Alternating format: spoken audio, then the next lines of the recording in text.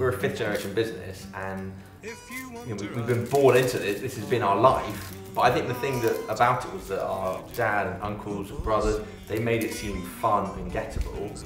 We've not been held back by the past of like, oh, we've always done this way, so therefore you've got to keep doing this way. It's like, actually, businesses need to evolve.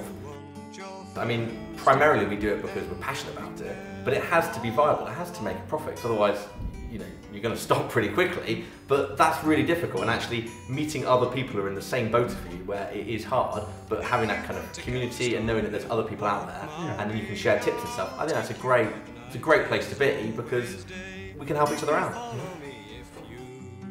I mean, we're not looking to make a quick buck here. This is a business that we still want to be going for the future generations. So we see ourselves more as custodians, and you know, if we can pass something over that's vibrant and alive, and they can carry it on, then that's the job done, really.